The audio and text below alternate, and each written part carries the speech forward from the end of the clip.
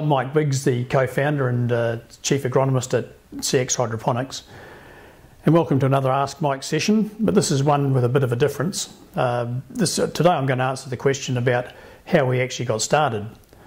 Well, firstly, my background is in horticultural science and as a horticultural advisor and consultant, and it was about 16 years ago that I had a friend who had a hydroponic shop, and he had clients who were having trouble with their roots. The roots were going brown and dying, and could I help? So I had a look at them and I determined they were Pythium, and we have a product that cures Pythium. So we produced a product in a retail style bottle, sold it through his hydroponic shop, and CX Hydroponics was born.